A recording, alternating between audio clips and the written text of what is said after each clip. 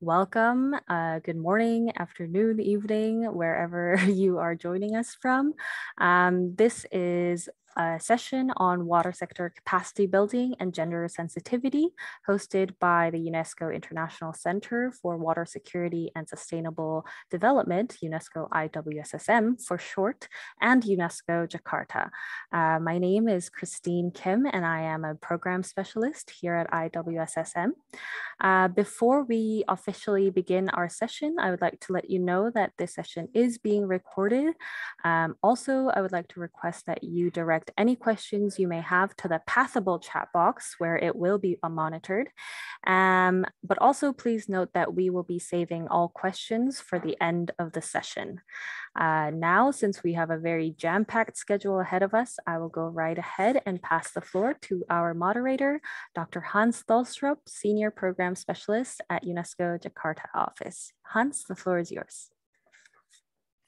Thank you very much, Christine. It's really a genuine pleasure for me to be part of this session, to be working with all of you, the team at IWSSM, and all of our speakers and panelists today.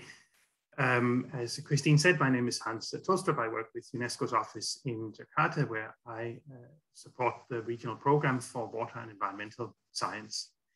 We have what we're confident will be an excellent session prepared for you today. We are working under the title Gender and SDG 6A towards gender-sensitive water sector capacity building. We're going to look closer at the gender dimensions of SDG 6A on international cooperation and capacity building. And to do that, we have a panel of speakers that include both water education practitioners as well as gender specialists who will help identify some concrete methods for addressing the gender dimensions of water education and training. So we're going to look specifically at water, capacity building, and gender. The speakers are going to introduce us to some practices, best practices, perhaps less fortunate practices from the field. And we're going to have, if time allows, as Christine mentioned, we may, as the session is not long, we may have a challenge in terms of time. We'll try and get as much time for discussion in so that you can air your own views and feedback to us at the end of the session. Now, before we get into the presentations themselves, I just want to give you a very brief introduction to each speaker. Each of our speakers will talk for 10 minutes, ideally not more than that. You've already met Christine, you've met myself. Before we get to our panelist speakers, we will have a few opening remarks from Dr. Bongwo Shin, who's the director of our convening organization today, UNESCO IWSSM Center. After the opening remarks, we'll hear from Professor Mi Lim from the Iowa Women's University. She'll talk about gender mainstreaming in the Water Sector Development Cooperation Capacity Building Programs. We're then going to hear from Dr. Guillem Baggio. He's a research associate with the United Nations University Institute for Water, Environment, and Health. And he'll talk specifically on the SDG 6 support system to bridge the evidence gap, strengthen decision-making. We then have Dr. Laurentier of the Gender and Communications Officer with UNESCO's World Water Assessment Program. He's going to talk to us about accelerating gender equality in the water domain with a focus on data and funding. And then rounding off the speakers will be Dr. Kwan Kao Aut-Suk, the Lao Country Director of East Meets West. He's going to talk to us about increased systemic participation of women as change agents in the water sector. And that rounds off our speakers for this morning. Now, the very alert participant to this discussion may have noticed that in spite of the best efforts of the organizers, the speakers panel is not entirely gender balanced. It's something we're well aware of in the session today, and it's something that in a way speaks to the challenges that we aim to address through the session. So it may be something we can return to in the discussion later on. And now, to really get us started, I would like to invite Director Shin from IWSSM to deliver us his opening remarks and get us underway. Thank you very much. Ladies and gentlemen, distinguished guests, welcome to this session hosted by UNESCO IWSSM and UNESCO Jakarta. on gender sensitivity water sector capacity building. As we may all know, gender equality is one of UNESCO's 2 global priorities, and the water sector is no exception to this rule. For this reason, our center, as part of UNESCO's water family, is continuously striving to increase the gender sensitivity of all our programs and projects. Today's session begins with what, in our opinion, should be the starting point for addressing gender equality in water.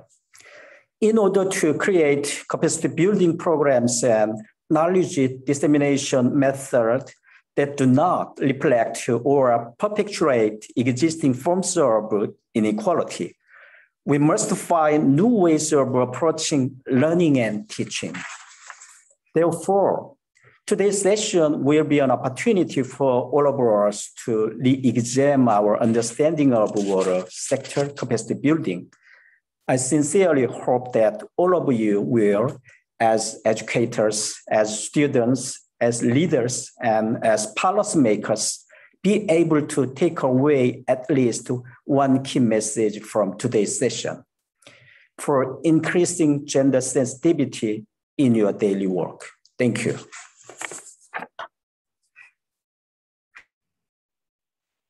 Thank you very much, Dr. Shin, for this introduction and really a motivational message for all of us as we begin session. With that, I am happy to introduce our first speaker of the day, and that would be Professor Eun-Mi Lim. I am very happy to turn the floor over to Professor Lim for her presentation.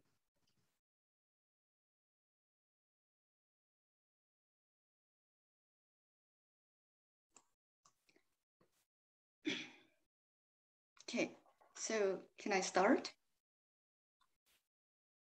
Okay. Hello, I'm Eun-Mi Lim at the Ewha Women's University. Today, I'm going to talk about the gender mainstreaming in, as my title says, in the water sector development cooperation with a focus on the capacity building programs. As you know, the SDG, next, actually, this is not the first slide. Yes, then for next slide, please. And so you all know that because 6.2 says special attention to the needs of women and girls and those in vulnerable situation. And then just like today's this section's agenda, 6A says expand international cooperation and capacity building support to developing countries in water and sanitation related activity. So you're talking about international cooperation. So my study is actually is talking about the international cooperation assistance within the context of international cooperation assistance. Next slide. So with that, the 2 goals, I came up with the 3 questions. Is international development cooperation in water and sanitation sector really targeting the needs of women and girls? And then how do we enhance or build gender equality capacity in water and sanitation related OD activities and programs? And then of course, and how do we mainstream gender equality in the water sanitation sector, especially in terms of capacity building programs? Next slide. So this pie chart shows the OECD DAC aid in support of gender equality. I collected all the information data from the OECD Creator Reporting System from 2016 and 2019. Gentlemen, you may be aware of with the gender equality marker. Gender equality marker is the OECD DAC's statistical tool to track each ODA activities, whether they each activities are targeting gender equality objectives. So principal objective means that this particular project and programs are targeting for the gender equality objective. In other words, if the project has an explicit objective, okay, and goals, and then the significant objective is called usually gender marker 1. First one is gender marker 2. Gender marker 1's significant objective is they track, and then this particular aid activities, in their activities, gender equality, yes, is an important, however, it's not really primary, but it's a secondary objective. So in the field of development cooperation, we say principal objective plus significant objective are regarded as gender equality target aid activities. So as you can see in the pie chart, 61% of all aid OECD ODA, DAC ODA, in the sector of water and sanitation was not targeting gender at all. Okay, so next slide. So I looked at this, the sector of, in terms of sub-sector, sub-areas, and in terms of why DAC code is a purpose. So when you look at that, so you can see the right side of the bar chart. Mostly the aid has been distributed to the area, so-called large system infrastructure oriented project and programs. And there's some purple colors is a significant objective, not directly targeting gender equality, but somehow they are related. And okay, so next slide. So I was wondering who's giving the most in the water sector. And obviously it's Japan. Predominantly, there are three major countries are the major players or donors in the field, in the sector of water. So Japan is number 1, 2, Germany, France, United States, UK. But I was very surprised when I was doing this study. I was quite surprised that Korea actually came up number 7. So it's out of 28 members, Korea ranked number 7. So Korea is a very important, I argue, is important donors and actors. Next slide, please. So, but this time I chose up to 7, which is Korea's number 7. So I looked at, again, in terms of donor countries, which areas, sub-areas they give most. Again, as you can see in the right side, it's all mostly concentrated in, all these top countries are concentrated in the field area, subsector area, large system focused infrastructure, economic infrastructure focused areas. Next slide. So I'm very nervous about the time limit. Okay, so here, so now you know that we all know that the gender equality has been emphasized, and there are so many discussions, workshops, and and then studies been done to increase the gender equalities in the area of water sector, but mostly focus on wash areas, basic drinking, and basic sanitations. Yes, we have some evidence that the aid has been gone to that area, but mostly, as you just saw, predominant amount of aid goes to the other side. So I would like to say that less attention has been paid to the fact that most water project programs, especially related with large systems, have not integrated gender equality at all, or if have done very little. So we need to see the gender equality capacity building in a very, very different, or maybe it's time for us to think about the gender equality capacity building in those sectors. Particularly Korea, later we'll show. Next slide. So this is the 2 pictures that I copied and collected from the report from the center, the UNESCO Water Security Center. So one is this is their capacity building programs. One is, you can see the male, the other one is a so-called gender workshop, all women. Very much, even the capacity building program, I see, at least based on these pictures, very gendered, because this left side, the man, is very often this water is regarded as very technical, very economic, commercial areas, especially in the large system area. But when you talk about the gender and water, we all talk about the wash areas, and it's much about the women's issues. Next slide. So why? I argue that it's kind of concept of water, meaning of water is very gendered also. The women often, okay, so for women's side, woman is regarded as end user, man was manager, and a woman was a consumer in the house activity, man is a producer in market activities. Women and water for women is substance purpose. Man for, water is a technology and science. So I argue that the water is very much feminized and also very masculinized. Okay, so two ways. And so we're talking about, this is the world of water sector, I argue, from the gender perspective. And so lack of gender equality objectives in the water project program, particularly in the large system-oriented ODA activities. So it's time for us to think about the restructure, or at least rethink about what's going on. So we need to have need to have adequate strategies to address these issues. Next slide. So again, gender mainstreaming very much emphasized, and the many donors and international organizations and all, even the recipient countries, partner countries, they all try. So, but one of the most popular way, so-called quote unquote, is add women.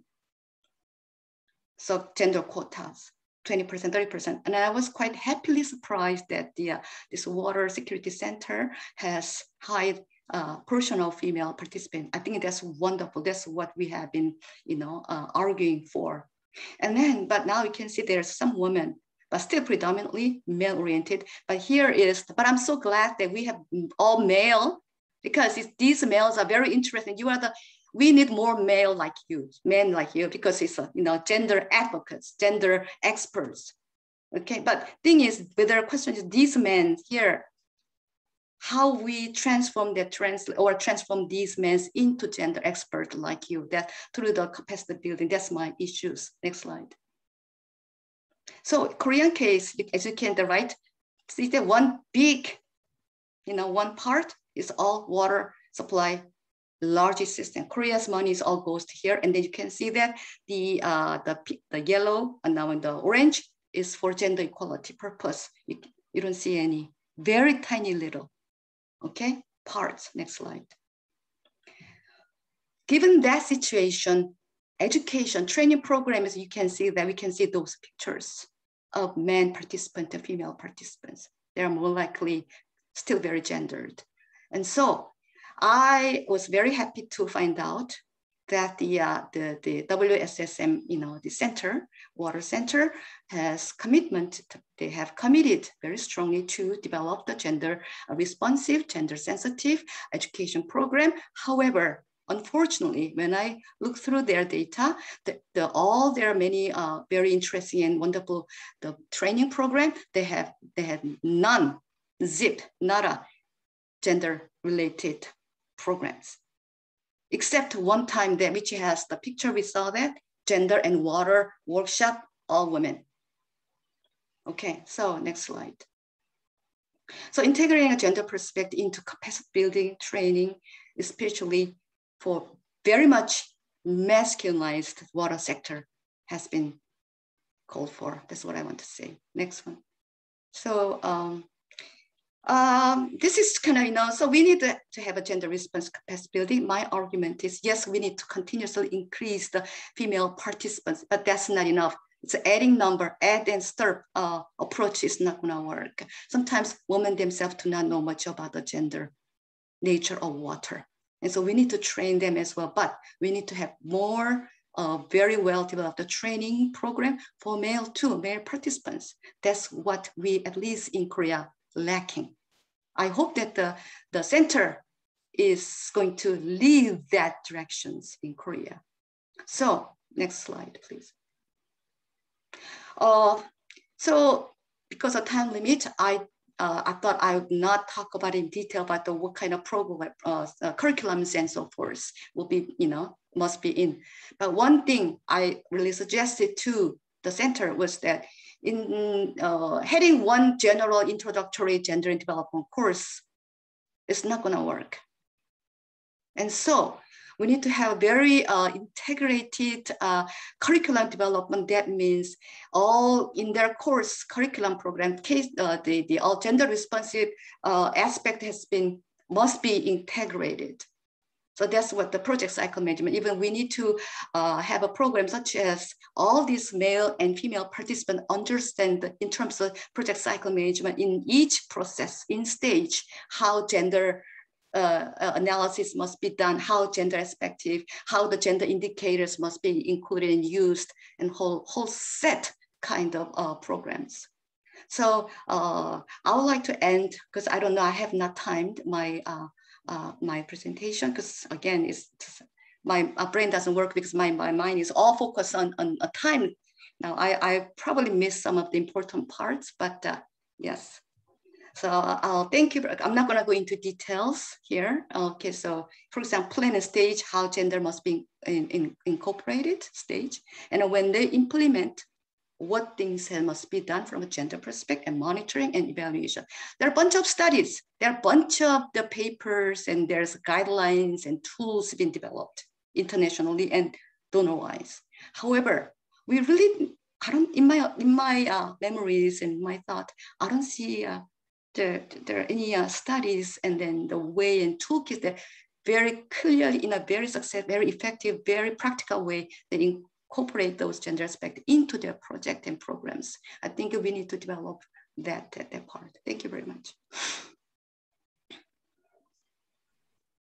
Thank you very much, Professor Lim. I think you were fine in terms of time, no problem at all. And some very important perspectives, I think, from your side to this notion really that a kind of a transformation is required, so that we are that everyone really is a gender expert, in a sense, by as a base, a foundational skill and capacity. I think it's a very important point to take away from the presentation. So thank you so much for that. Please, to those of you attending the session, of course, you have the possibility to enter questions, comments to the presenters. Please feel free to do so, and we hope to be able to pick them up at the end of the session in the discussion, or even after the session by correspondence. So we will pay attention to those questions that you may have. I'm happy now to go on to our next presenter, who is Guillaume Baggio from the United Nations University. I will turn the floor over directly to Guillaume for his talk as we continue our panel session today. The floor is yours. Thank you very much, Hans. Hello, everyone. I'm Guillaume. I'm a research associate from the United Nations University Institute for Water, Environment and Health. And today I'm speaking from Toronto, Canada. And it's pretty much early in the morning for me, but I guess my audience is from everywhere. So today we will be analyzing the gender aspects of the SDG 6 policy support system. The SDG PSS was developed as a tool to bridge the evidence gap in decision-making for SDG 6. Next. Thank you. So one of the key aspects when we look at the 2030 Agenda for Sustainable Development is that we have several development outcomes.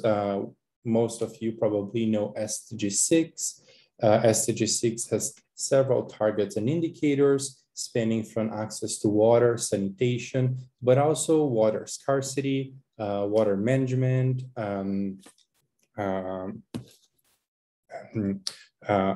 freshwater ecosystems. So it goes beyond access to water and sanitation, but also there's another aspect of SDG 6 is the larger presence of the enabling environments for sustainable development.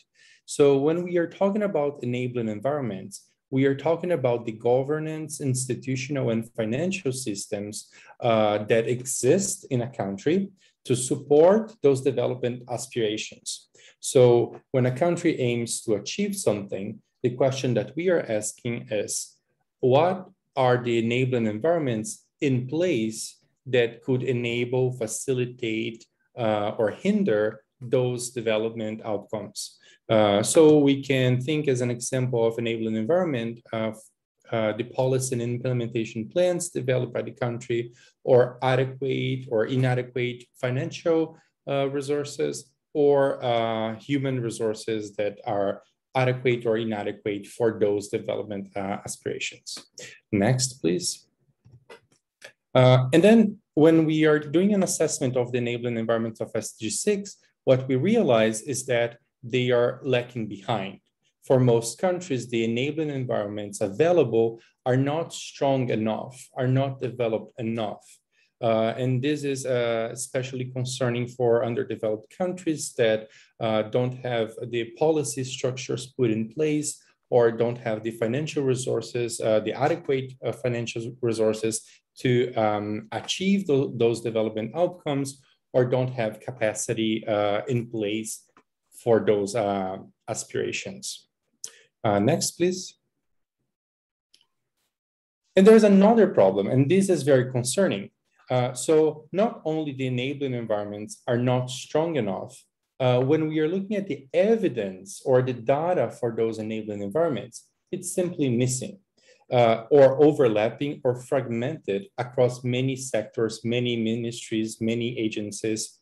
It is very difficult for countries to plan for stronger enabling environments if they don't have that evidence. What we realized early on in the implementation of SDG 6 is that we needed to understand those gaps and address the weaknesses and strengths that each country had. Next one, please. So when we look at SDG 6, we have several needs, but then now I'm talking only about the enabling environments of SDG 6.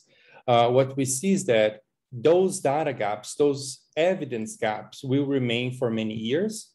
Countries will not be able to easily address them right now in a few years. So there's a need to continue working with the data that we have, with the evidence that we have on the enabling environments, while we are also tackling this gap and producing that missing evidence. And we also need a place, a framework where experts from the water sector can work together.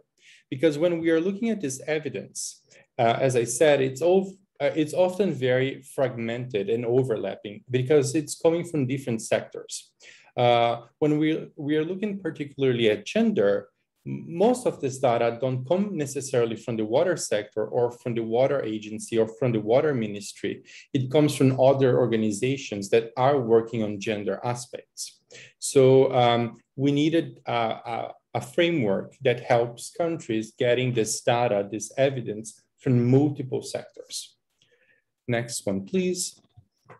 So facing this challenge, the UNU-INWE, in partnership with the UNOSD based in the Republic of Korea, the Ministry of Environment of Republic of Korea and KECO, along with national partners from Tunisia, Ghana, Pakistan, and Costa Rica, reflected on the challenges of strengthening the enabling environments of these countries while working with the missing evidence on the enabling environments.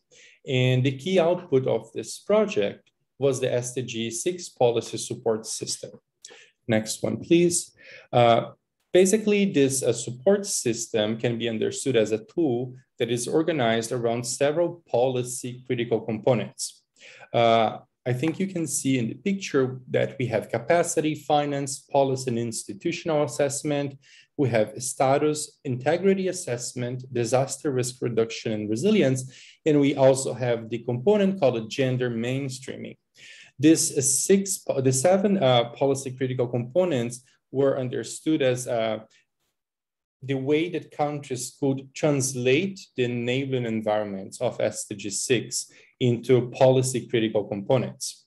But then I'm talking only now about the gender mainstreaming component because I think that's the key topic, the key issue where we are talking in this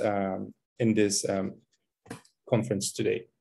Next one, please. So when we built the gender component, there were three main dimensions that we needed to understand on SDG 6. The first one was gender analysis. So we needed to know if countries were undertaking a gender analysis for each SDG 6 target and indicator. Basically the question was, were countries producing enough resources on gender mainstreaming for each SDG 6 policy and indicator? The second dimension that we looked was the participation of women in decision-making process. So whether or not women were being included systematically in the decision-making processes. And the third dimension that we looked was the training and resources put in place whenever we are talking about the benefits of incorporating the woman needs, knowledge, and participation. So whether the ministries and agencies responsible for each SDG 6 target and indicator within the country had those resources put in place. Next one, please. And the output of the SDG 6 policy support system that is undertaken at the country level is this, evidence framework that I'm showing now on the screen, where you can see that there's a column called indicator, and this is the SDG 6 indicator. And what you have here is the gender assessment according to those 3 dimensions for each SDG 6 target and indicator. You can see when the assessment is adequate or in progress or inadequate, but the most important thing was the no evidence assessment. Because as I said in the beginning of the presentation, one of the biggest problems when we were working with countries is to realize that there was no evidence for many gender aspects of SDG 6. But then when we ask the question, okay, where these gaps are for each SDG 6 target, for each indicator, they couldn't pinpoint that. They couldn't highlight exactly where the gaps were. So one of the key goals of this project was to highlight exactly where the gaps are and where countries are progressing, where countries need to strengthen their enabling environments on gender aspects of SDG 6, and where there are simply no evidence available at that moment. And this is the key output of the SDG 6 policy support system. I think I need to highlight that what you see on the screen now is at the country level. So for each country, there's a different assessment. This picture was taken from a work we did with Tunisia, Pakistan, Ghana, and the Republic of Korea. The project now, the SDG 6 policy support system is now being used in other countries as well. Next one, please. So to summarize the contributions of this project, I think that we have to take a step back right in the beginning when we were thinking how to integrate a gender dimension on SDG 6. What we could find back in 2016 in the early stages of the SDG 6 implementation is a lot of discussions on gender and access to water and sanitation. But I think the key idea here that we have to think a little bit is how the gender mainstreaming needs to reach all the SDG 6 targets and indicators. And we are talking about the water efficiency, water scarcity, water management, freshwater ecosystems. So the potential of this reflection is just how we integrate those gender dimensions into the SDG 6 as a whole. So to all SDG 6 targets and indicators beyond access to water and sanitation. Thank you so much. This is my contribution to the discussion today.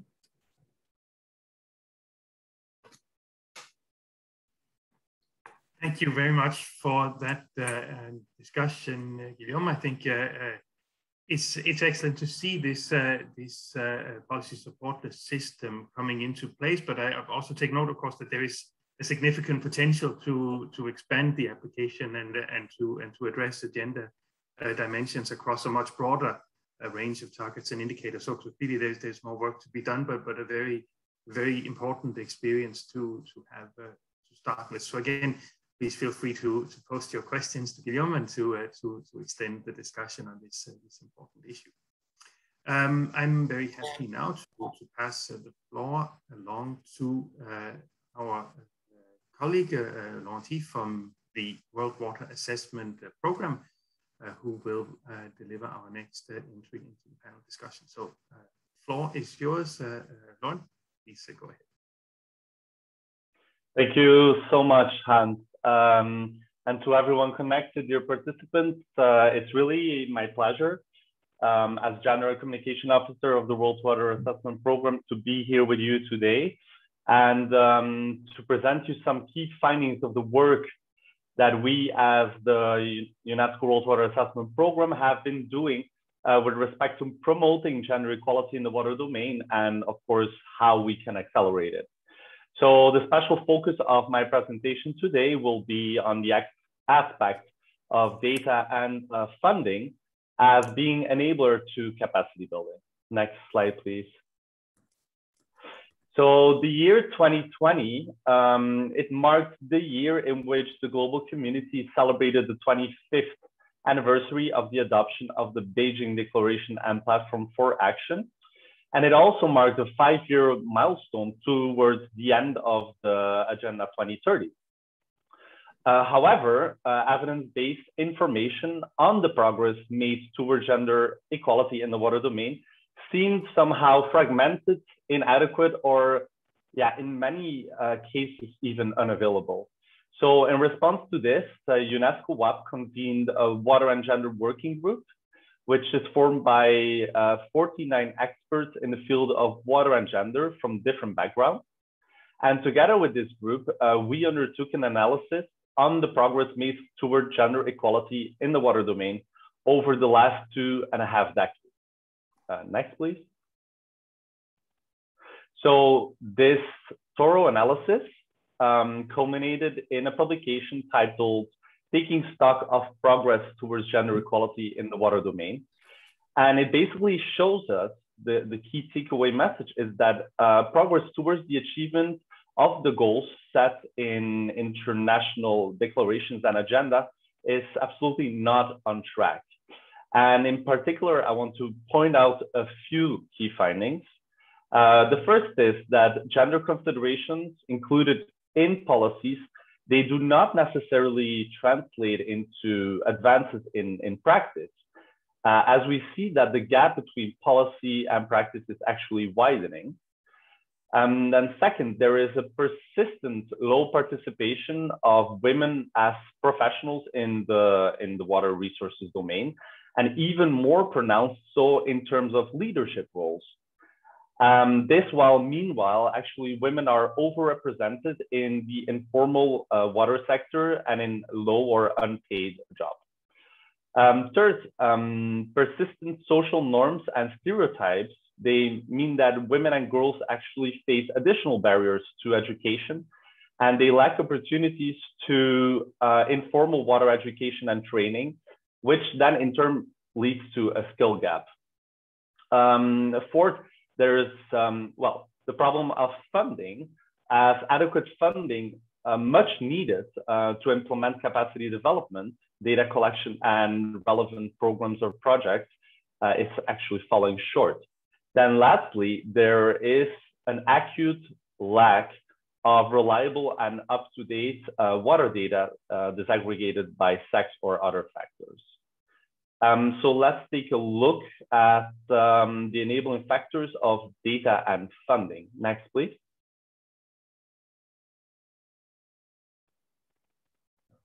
So to ensure a better informed water policy and decision making that is actually leaving no one behind, and to close this skill gap, first of all, we should be able to measure and evaluate who has access to water and who reaps the benefits, right?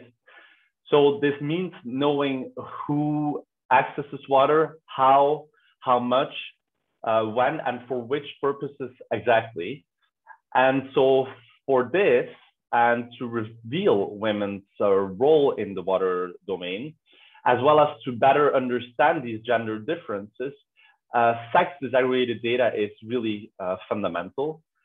Unfortunately, as you can see from this table depicted here in this slide, globally, while some 80% of countries are indeed regularly producing sex disaggregated statistics on topics like mortality, labor, force participation, and education and training, only less than 33% do the same for informal employment, unpaid work, violence against women, entrepreneurship, and time use.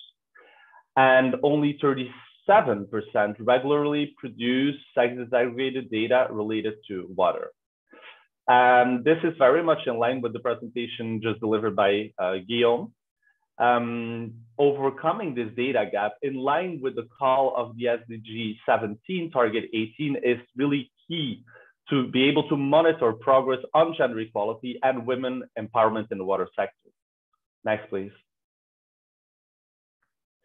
So taking into consideration this urgent need for universal methods and practical tools to collect such data, the UNESCO WAP has developed a toolkit on sex disaggregated water data designed to help close this gender data gap. The first edition was launched in 2015, and then in 2019, we published an update in alignment with the 2030 agenda and findings of field testing. And this toolkit consists of 4 tools.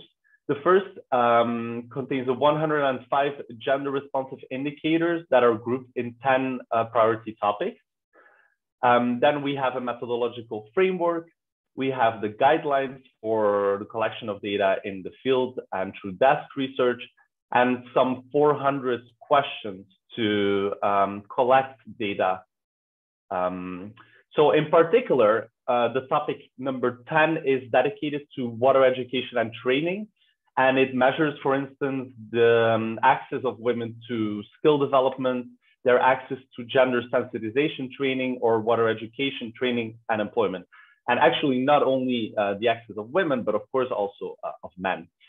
And WAP indeed organizes capacity development workshops on the use of this toolkit and on other water related topics. Next, please. So another component that is essential for creating this enabling environment for gender equality in the water domain is, of course, funding.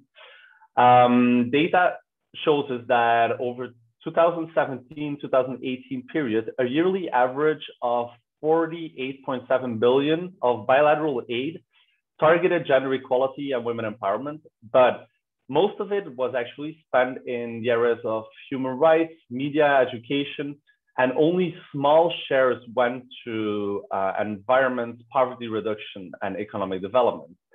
And in addition to that, we also see that funding to women organizations is decreasing steadily. Also, a public finance has been shown to fall short with a coverage ratio that falls between 31 and 50%, depending on the exact target, which is indeed a significant shortcoming. And water-related targets are even estimated to fall well below this range. So we see a similar picture when we consider official development assistance in terms of its funding to the 2030 agenda, with the goals related to reducing inequality being among the ones least funded, with less than $1 billion dedicated to them per year. Then what concerns funding by foundations, women funds, and other institutional donors to activities supporting women and environment. In 2014, a total of $110 million was allocated, but this represents less than 0.1% of all these foundation grants, and only 11% of this targeted water access and sanitation. Now, even though data specific to the water sector is very scarce, it can be inferred that gender strategies in the water sector, and so also the associated capacity enhancement programs, they are seldomly funded adequately. Next, please. Directly aligned with the topic of funding, of course, let's take a quick look at women's access to financial services. And we see that globally, about 1.1 billion women do not have access to financial services like bank accounts or insurances. And this, of course, has great impact as it reduces their opportunities to be entrepreneurs. And indeed, over 70% of women-owned businesses have inadequate or no access to financial services. And exactly these financial constraints, they of course extend into the water domain. And they may lead to women being disadvantaged or even excluded in terms of water access, that in turn, again, impacts their opportunities to be educated, training, or generate an income. And overall, this shows us that progress towards gender equality in the water sector will not accelerate until sufficient enabling resources are allocated. Next, please. So exactly to this behalf, UNESCO WAP has brought into life a call for action. The initiative is called Accelerating Gender Equality in the Water Domain, Bridging the Data Gap and Developing Concrete Action. And below, there's the link displayed. I will show it again in the next slide, please. So in a nutshell, the objectives of this initiative are to firstly call upon all relevant actors to take a concrete and urgent action to break with its current status quo.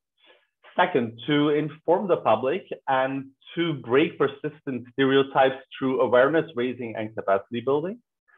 Thirdly, to encourage the development and maybe even more important, so the implementation of gender inclusive strategies in order to close this deep policy practice gap. We also aim to ask to act upon the principles of gender equal funding, of course. And overall, the main aim or the core aim is to accelerate action towards a gender transformative water domain based on concrete recommendations contained in a joint position paper that is currently also available online. So this call for action, it is led by UNESCO WAP and it's supported by a large multi-stakeholder coalition. And since the aim is to continuously expand this coalition, we would like to invite everyone to join the coalition on behalf of your government or any other relevant institutions that you may represent. So please do visit the link displayed here, bit.ly/accelerating gender equality, so you can learn more about the initiative. And if you are interested to join us, you can contact us directly on this email address, waterandgendercallforaction@unesco.org. So with this, I've come to the end of the presentation, and thank you so much for this invitation and your attention.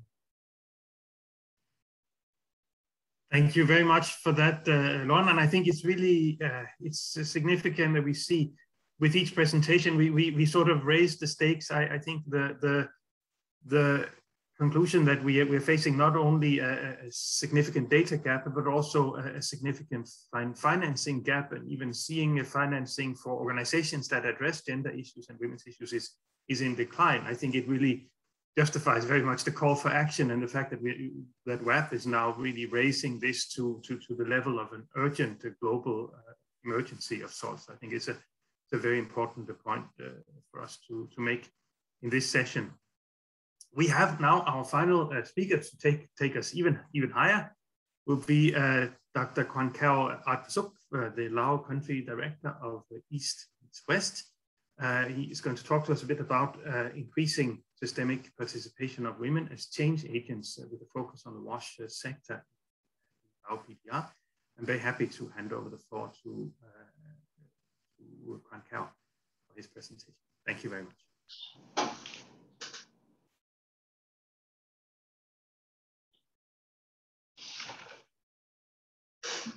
Hi, thank you very much.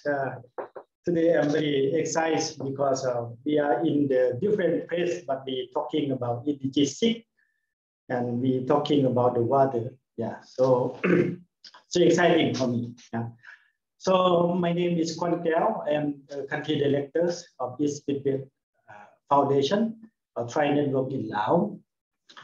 Today I going to present increased systemic participation of women as change agents in the WASH sector.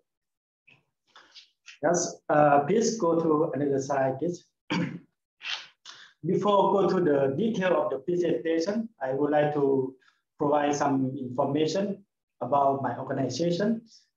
We empower the poorest, most vulnerable households in Laos to improve the health of children and community to societies, inclusive and sustainable water and sanitation programs. Next slide, please. And this is the outline of my presentation. We have now context our work and the project results, yeah, and women in water challenge and solution, and the next step plans. Yes. Next slide, please. So the same with the other developing countries in the world. Laos is concerning with the fund, with the technologies and human resource in developing the water sectors. We have natural resource, but we miss some important part like a fund, technology, and human resource. Yeah. Recently, the pipe water system coverage in Laos is just only 26%. Yeah, just only 26%. While 80% of population is living in the rural areas, and 20% of water coverage now just focus in the city only, not in the rural areas.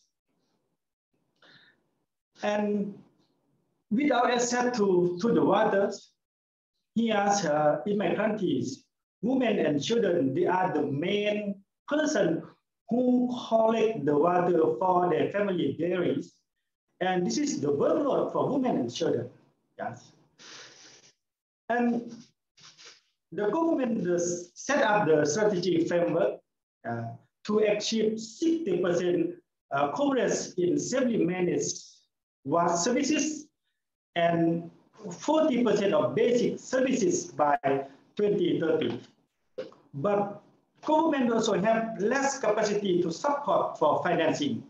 And without the capacity financing support from the governments, the public financing gap is around 34 million US dollars a year, and government needs around 525 million US dollars to achieve the strategic framework over 12 years. So, how to support the governments and the strategy? So, this meeting. But after testing, and we have experience, and with support and includes women in the water sectors, we can speed up double. Only 2 years we can build 4 water system. Like in 2018, 2019, we can build 4 water system, and the same in 2020, 2021, we build another 4 water system. So currently, it's more than 4,500 households connect to the pipe water system or support from East Midwest Tri Network and from private investors. And by the end of this year, of 2021, more than 6,600 households will connect to the pipe water system. And next slide, please. So here I would like to expand how we involve women in the water sectors. Long time already, the government, Lao Women Union is not involved in the water sector. I also discussed with Women Union at central level and provincial level. They said, oh, they focus on the genders and women empowering, something like that, but not in the water. But you see here, Lao Women is a mass social organization. They work through the country at central levels, provincial level, district level, and also the village level. And they have members more than 1.1 million people in the country, while the total population of Laos is only 7.2 million. You see how many women union members there. So when we include women union in the WAS committee, so you will see the results of the when we include them. So the project information flow, the community participation, the gender empowering, something like this happen, yes, when we include women in the WAS sector. Yeah. Next slide, please. And here I would like to show you some photo. Yes. On my left hand side, you will see is, the wife of Minister of Public Works and Transport. She's attended the opening ceremony of the pipe water supply. And also we build the primary school Latin for the children. And we also have a hand washing station for them. And at the right hand side, you will see that women invest in the water sector. They own the water system, and they sign a contract with the government to operate the water for 25 years. This is by women. And at the center, the photo in the center, this is Mid-Pix. She's now 26 years old. When she was 6 years or 7 years old, she followed her mother to collect the water in the river every day. And until now, she spent almost 70 years to collect the water in her life. You see, this is really workload for women and children. But today, no more collecting water from the river because her house already connected to the water system. Yeah. Okay, go to the next slide. Next slide, please. So I borrowed this presentation from my friends. So I just would like to show you how we remove the barrier for access to the water of access to the equality to the water. So yes, go to the next slide, please. Mr. Arfasuk, we are almost at session time, so if you could wrap up. Okay, I will finish my presentation soon. Yeah. Next slide, please. Yes, this is a water sustainable process. We will have three members, private investor, La Women Union, and communities. So La Women Unions link between community and private investor together and make it for sustainable, yeah, for the water system, yeah. Okay, yeah. Go to the next slide, please. And for the challenge and solution, this is for women unions because they have a limited opportunity to work with the non-governments, limit of staff, and lack of knowledge on WAS. So that's why the project, policies include La Women Union there and co-working with Village Women Union, and they build the capacity to electronic tool and yeah. So go to the next slide, please. And for the next step, we still focus on building the pivotal system in Laos, and we are focused on monitoring and evaluation. And of course, we will use the sustainable process, and I just explained that. Yes, next slide, please. And we will establish the WAS team to coach the entrepreneurs, and we will target for 1 million users in the 7th year, and we will do the fundraise for 10 million to do that. Yes. Next slide, please. Yes, so thank you very much for every dollar support from our donor. Yes, this is my presentation. Yeah, thank you very much. Thank you very much for the presentation and for all of these details. We are really out of time. We are exceeding our time for the session. I want to thank all of the speakers and organizers for their contributions. Thank you all attendees for the questions and comments in the chat. It was a very lively chat. I was very happy to see the questions raised and the positive comments given. I saw you were raising the questions about the gender panels on our panel. We would have loved to address that and to discuss that further. We won't have time. We will try to get back to you in writing on the questions and comments you have made.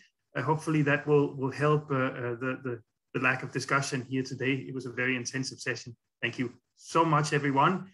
With that, back to Christine for any final words, and we will close for today. Thank you.